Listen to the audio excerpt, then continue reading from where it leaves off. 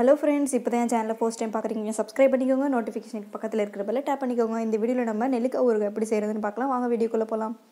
அதுக்கு இன்றைக்கி நான் 10 நெல்லிக்காய் பாயில் பண்ணி வச்சுருக்கேன். அதோட சீடை மட்டும் எடுத்துக்கோங்க.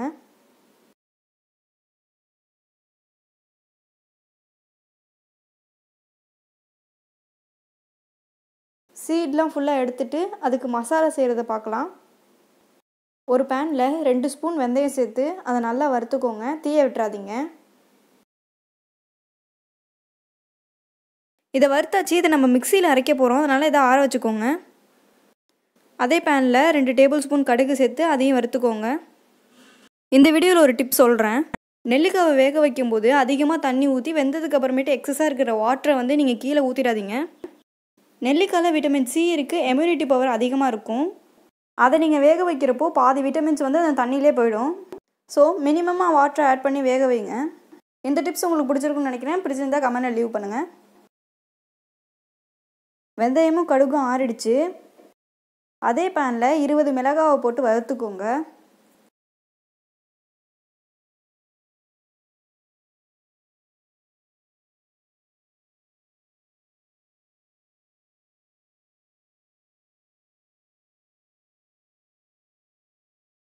இப்போ இதையும் நல்லா வறுத்துட்டேன். இதை ஒரு செப்பரேட் பேனில் மாற்றி ஆற வச்சுக்கலாம். இப்போ இதெல்லாம் ஆறிடுச்சு. இதை நான் மிக்சியில் ட்ரான்ஸ்ஃபர் பண்ணி அரைச்சிக்கிறேன். இப்போ அதே பேனில் நல்லெண்ணெய் 6 to 7 டேபிள் ஸ்பூன் ஆட் பண்ணிக்கிறேன்.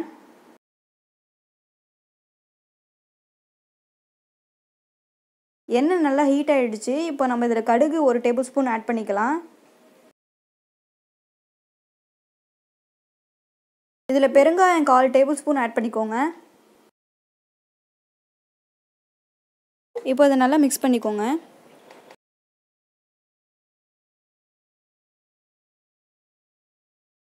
ரெண்டு டேபிள் ஸ்பூன் வர மாதிரி இஞ்சி கட் பண்ணி வச்சுருக்கேன். 10 பச்சை மிளகா நடுவில் கீறி அதையும் நல்லா வறுத்துக்கோங்க.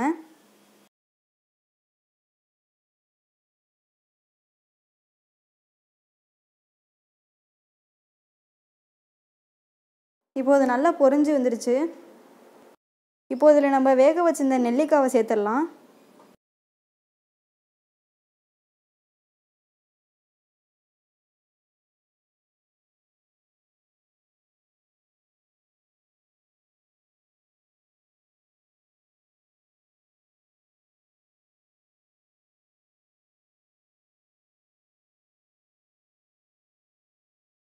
சால்ட் தேவையான அளவு நான் 1 டேபிள் ஸ்பூன் சேர்த்துருக்கேன். மஞ்சத்தூள் 1/2 டேபிள் ஸ்பூன் சேர்த்துருக்கேன். இப்போ இதெல்லாத்தையும் நல்லா மிக்ஸ் பண்ணிக்கலாம்.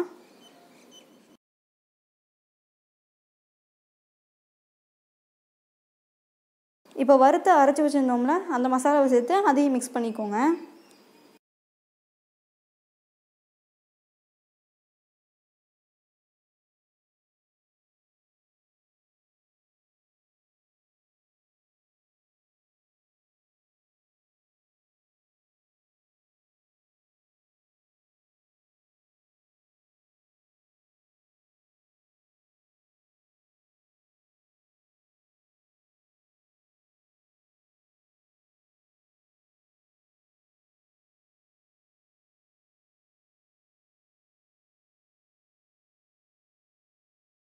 உங்களுக்கு ட்ரையாக வேணாம் அப்படின்னா நீங்கள் அதிகமாக எண்ணெய் சேர்த்துக்கோங்க.